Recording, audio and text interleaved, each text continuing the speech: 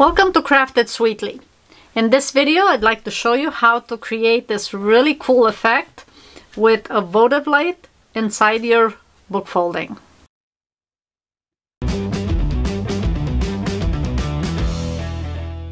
This pattern looks simple enough. It's just a circle. You could do this as a cut and fold. We're going to make it a little more interesting.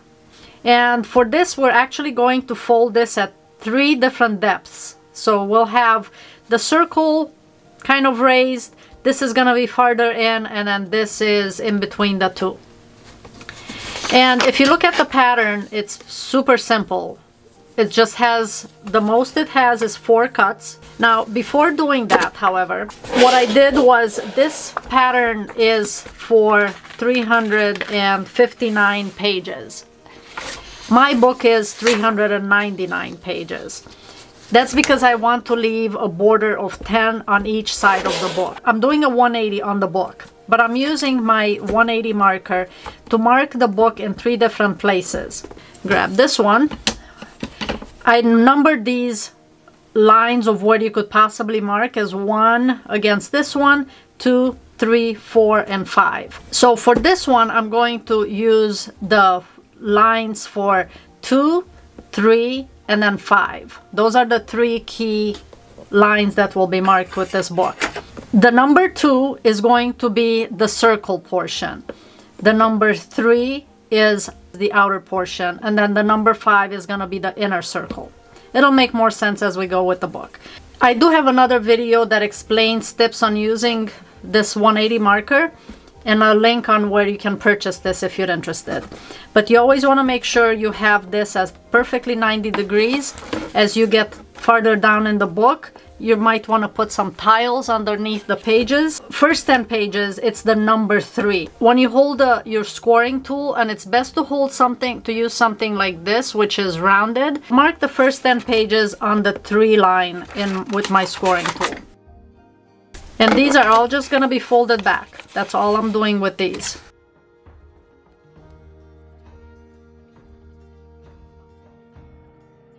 Do all 10 pages.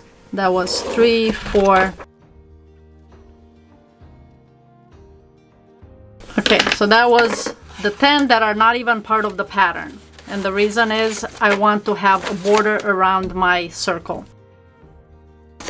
And I do just kind of fold all these back and then tuck them behind. It just makes it faster. So there you have the 5. That's the 10 pages that are marked here. 2, 4, 6, 7. Sorry. Okay, now we have 10 pages. What I want from this point on, what I want to mark is number 2, number 3, and number 5. And I will show you why in a second. So I hold this tight to make sure that this is at 90 degrees. Mark my number 2, 3, and 5. So you can mark like this a whole bunch of, you can mark the whole book because it's just going to be marked at this point. It's once you start folding that you may want to do things in stages, like 20 pages at a time. Just don't forget which score lines you want. Okay, and then once you have this, then we want to start the pattern.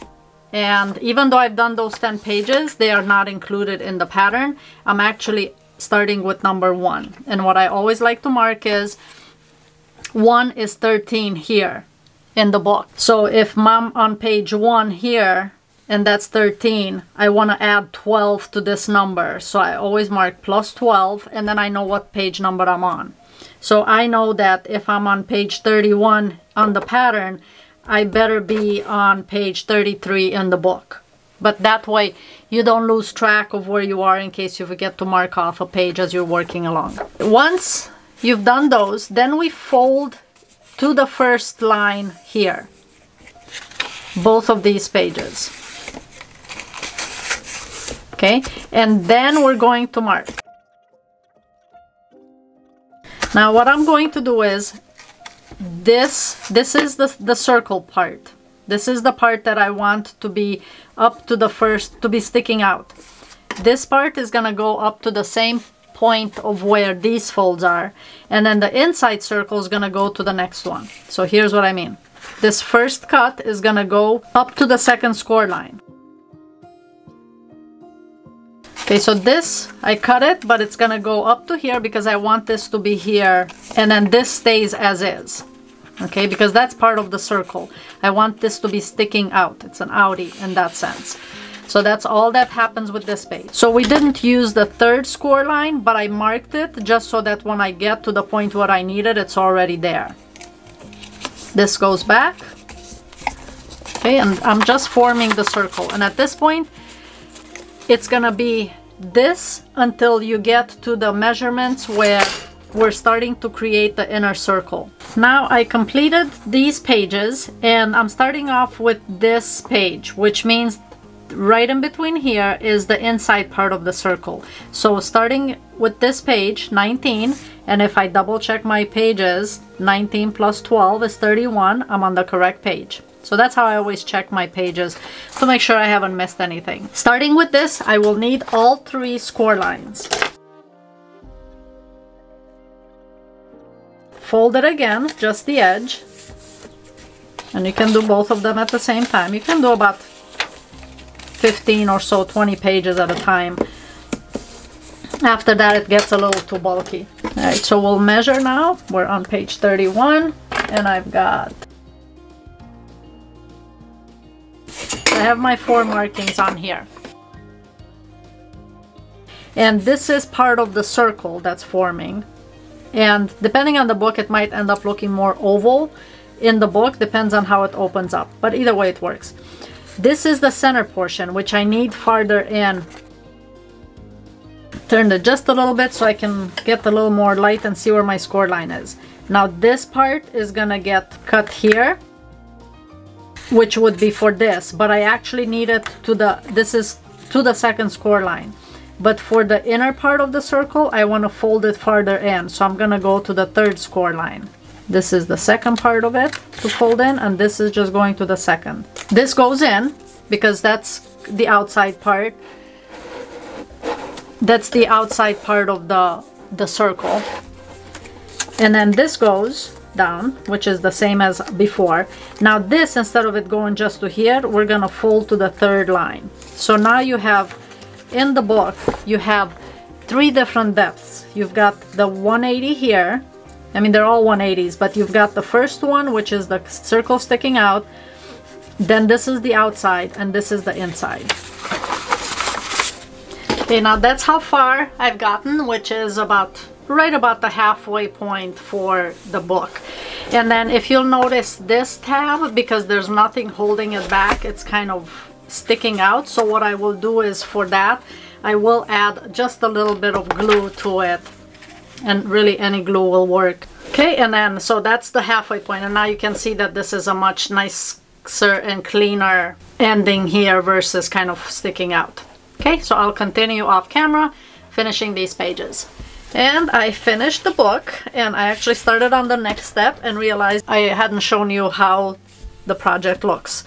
So there is just the circle. Now, depending on how you open it, it's going to be more of a circle than if it's slightly closed. So it's actually, the design on my pattern is more like an oval because I'm going to have this closed. Now, you could have it more open so that it's more of a circle if you'd like. I started cutting out some more notches, and the reason I'm doing that is I plan on adding this LED votive light on the bottom of this design. But as it stands right now with the book, if you look at it, it's sticking out slightly more than what I have as far as depth. So I'm cutting out a little notch here so that this can be set in a little farther. And for that, I'm just cutting, I kind of marked it with the pencil where it is, and cutting out little notches like this. And that's just so that I can add this in here. And I cut these out. I'm gonna cut the rest of them and then cut the edge out so that I can set this in. So I cut out the notch here, and now this rests this is a little farther in and it's not going to interfere with the rest of my project. So I'll set these aside for now. And what I did was I cut out this using a Cricut machine. I don't have a die that's large enough to do this, so I had to create this file in Cricut Design Space, and I'll have a link to this file in the description box below if you end up making this pattern and have a need for these ovals. They're already done. This first oval is going to get glued onto the book, and what I did was I measured the height and the width, and then that's how I created this in Design Space. But then I also want to be able to close this because I'm going to add some design to it. So I'll set the book aside, and I also cut out an acetate that's the same dimension as these ovals. And this I'm going to glue down here. And for this I will use art glitter glue to glue it on. It dries clear.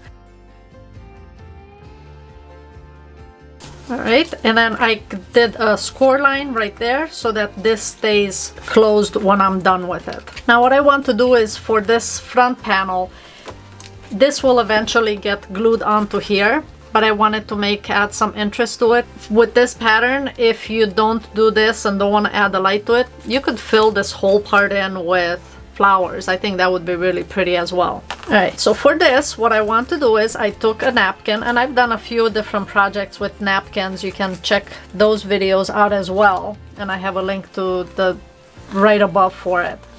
But I have this napkin with butterflies on it. And I'm going to put this through the Xyron sticker maker before cutting these out. These all have glue on the back of them, and I'm going to fussy cut all these out.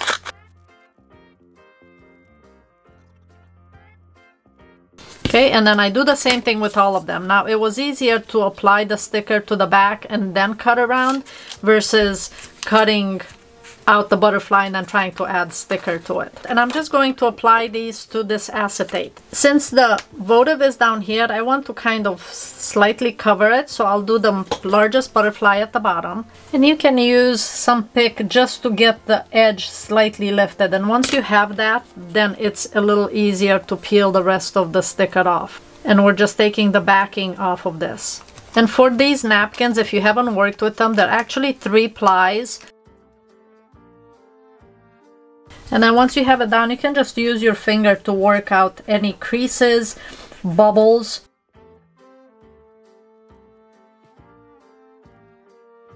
I've added a few of the butterflies directly onto this front cover, and then I wanted to create a couple of additional butterflies that are dimensional as opposed to directly glued on here. I cut out from the napkin the butterflies the same way, and then I'm applying this to cardstock instead of directly to the plastic. And then once I've cut this out, then I will bend it a little bit so that it's not flat anymore. And then it gets glued on. This portion is best if you can hold this book in an exact position. So I'm using this little basket to hold it in the position that I want this, to make sure that it doesn't shift. And then because I want to glue this on and I don't want it to shift while it's drying. So once I have it in the position, there we go. So that's where I want this open. I'm going to put double-sided tape on here.